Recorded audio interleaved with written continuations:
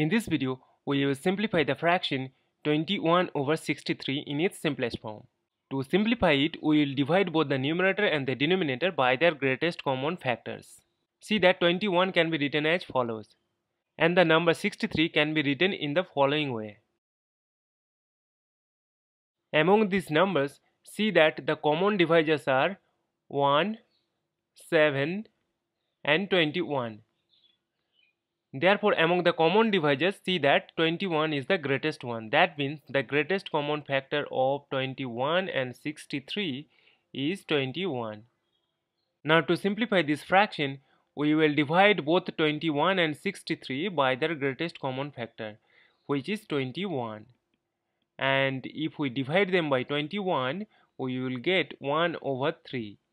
Therefore, the fraction 21 over 63 simplified is equal to 1 over 3, and it is its lowest terms, and this is our final answer. Thank you for watching. Please like, share and comment on the video. Also do subscribe the channel.